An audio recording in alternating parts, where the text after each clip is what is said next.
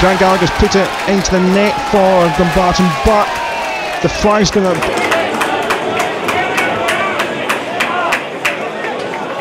Ball's tried to get into the box. Agnew headed away from the edge. Mallon looking to get it away. Now Kelly on this near left side. Darts around from Grant Gallagher and tries it forward. There's Callum Gallagher. He's through here. Callum Gallagher onside. And the stop by Mark Brown. He could have maybe put it across to Shanklin, but the angle was tightening with white jerseys all around him.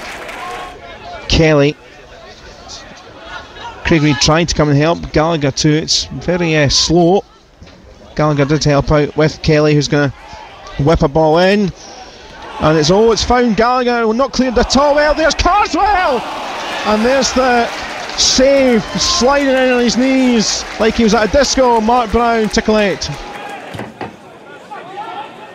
Doherty floats a ball forward looking for Fleming. It's going to fall to Grant Gallagher on the far side.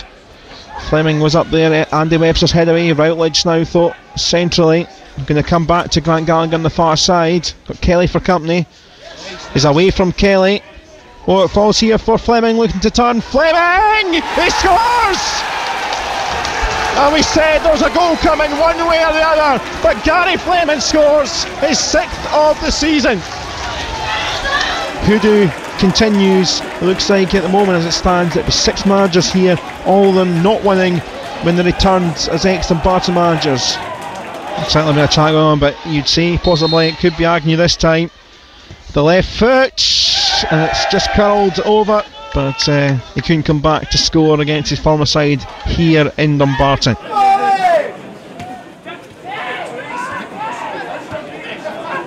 It's now with Lindsay trying to weave into the box, and there's a tap-in!